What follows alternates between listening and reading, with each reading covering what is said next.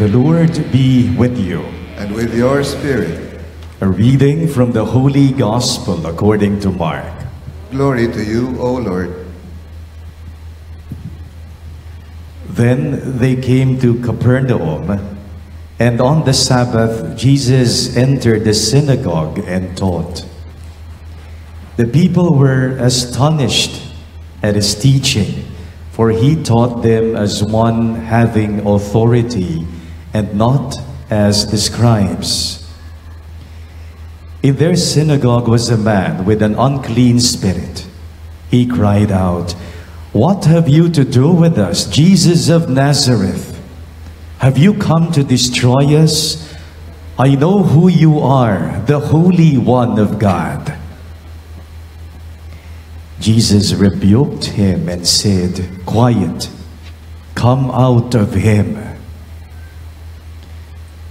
The unclean spirit convulsed him, and with a loud cry came out of him. All were amazed and asked one another, "What is this?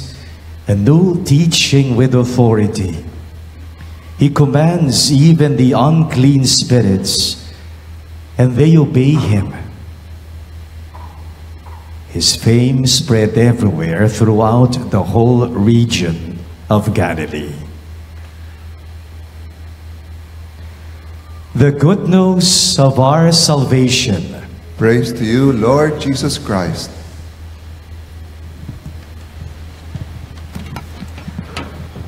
My dear brothers and sisters, good morning. A few years back, I remember before we go for the morning assembly in the school in which I was working as an administrator, and right after the Mass, when we would take a quick breakfast, we would switch on the TV to catch the early morning news. And it would be one of those TV giant stations that we would follow.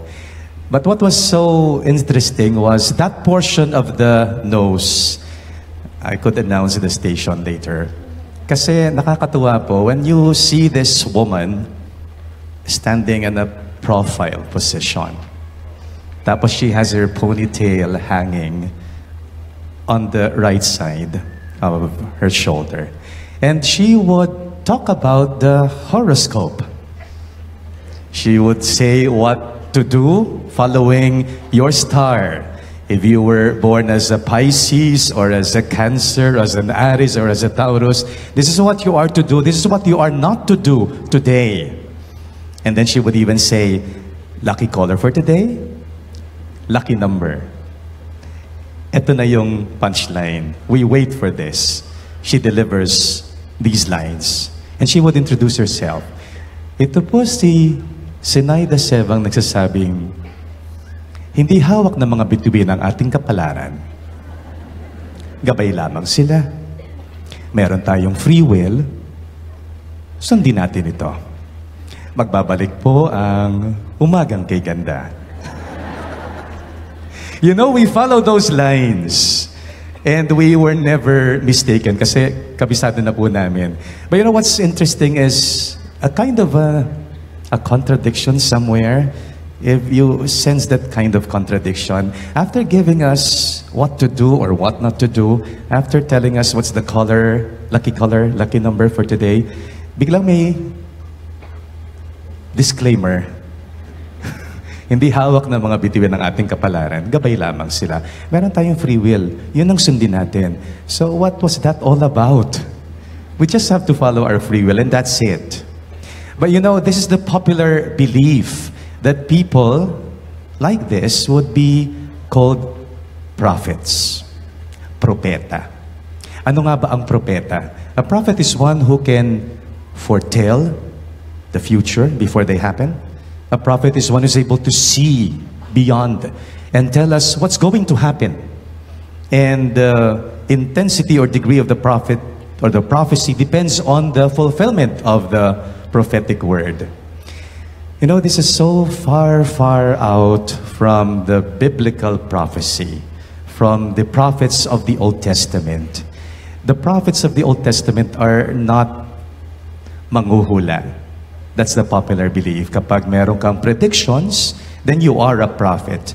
A prophet in the biblical times is not one who predicts, but one who pronounces. Hindi siya yung nanguhula, siya yung nagpapahayag. And we get to see that in the first reading from the book of Deuteronomy. Moses speaks about this. A prophet is one who is raised up by God from the people. I give you 4 letter C's to know what a prophet is. A prophet is one called by God. He did not assume that position. He did not claim that position. He was called by God. 2, a prophet is chosen by God. Di ba meron tayong naririnig na many are called, but we are chosen. All right. The prophet is one who is called and chosen. Now here's the 3rd word. A prophet is one who is consecrated. Would you say the word again? What does that mean? You get the word there, sacra. Sacra means sacred. Consecrated is not only made holy. Consecrated means set apart for one particular mission. Itinalaga. Separate from all the rest. Focused on just one thing. And here's the 4th letter C. Commissioned. A prophet is one who is sent. You got the 4 letter C's? Meron kayong 1/4 sheet of paper? Check that in. All right. 4 letter C's again. What a prophet is. A prophet is a man who is called. Very good. 2. Very good. Chosen. 3. Consecrated. And 4. Wow, very good. I'm so amazed. All 4. That's what a prophet is. And if ever a prophet would be able to foretell the future, bonus na yon. A prophet proclaims more than predicts. Listen to how a prophet begins his pronouncement. Thus says the Lord. What does that mean? What you're going to hear is not coming from me. These are not my words. I am simply a messenger. I am simply a bearer. I'm simply a proclaimer. Listen to how our liturgists, Liturgy of the Word ministers, would end the reading. What do they say? The word of the Lord. And we say, thanks be to God. We have just listened, not just to a minister, we have listened to God. A minister, a prophet, is one who proclaims the word of God. In the gospel, we get to see a prophet. No, not just one of the prophets. He is actually the greatest of all prophets. No less than Jesus himself, who is way, way beyond all the prophets of the Old Testament.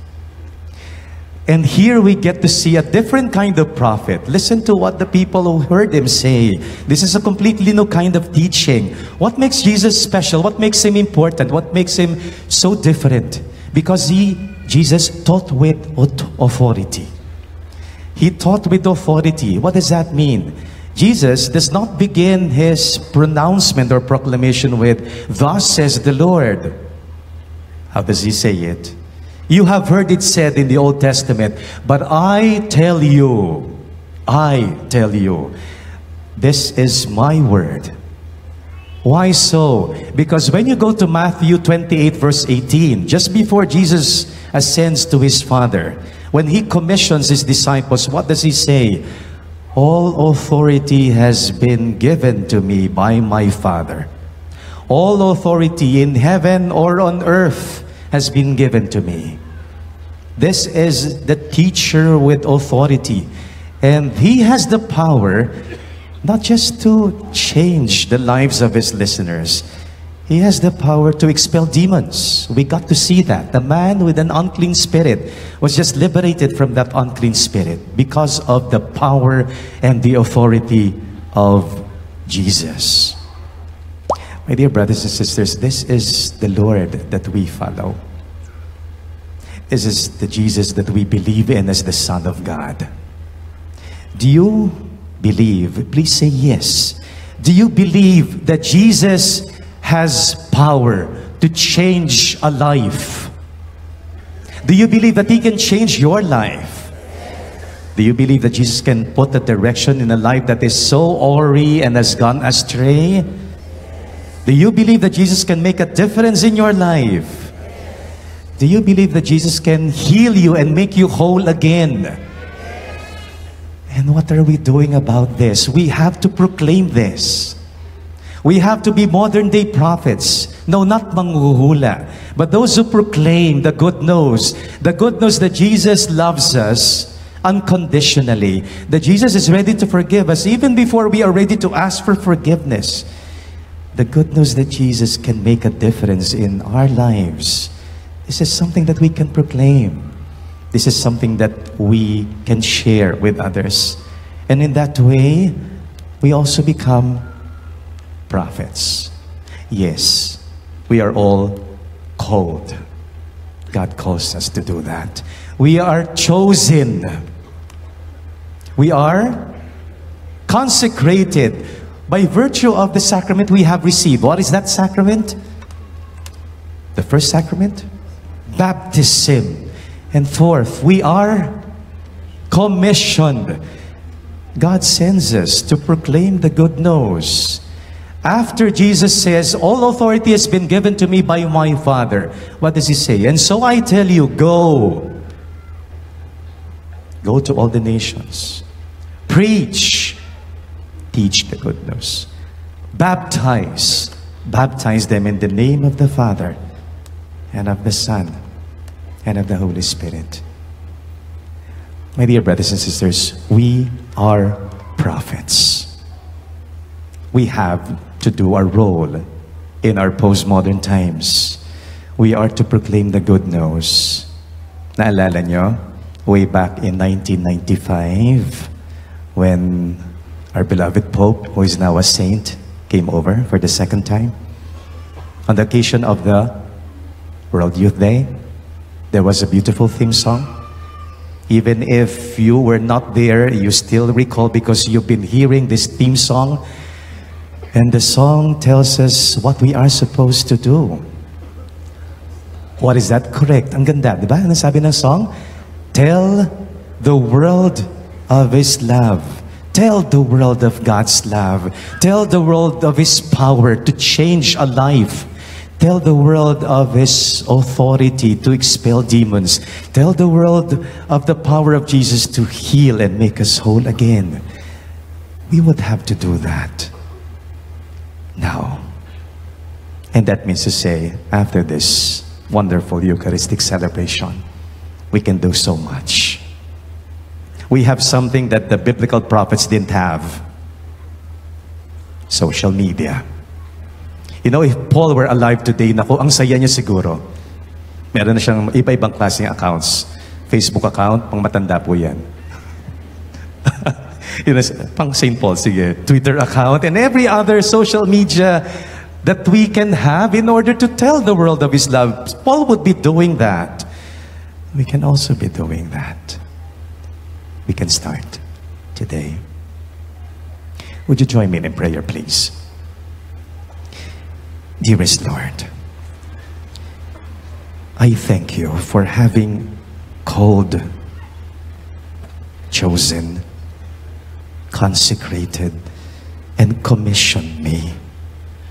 Now I understand I am also meant to be a prophet, to proclaim the good news, to tell the people I encounter every day that you love them unconditionally, that your love can change a life and set direction to it, that you can heal us and make us whole again. Lord, help me always to remember this and to put it in action, starting today. Give me the grace of an enlightened mind and a purified heart to do it with passion. I make this prayer in your name. Amen. In the name of the Father, and of the Son, and of the Holy Spirit. Amen.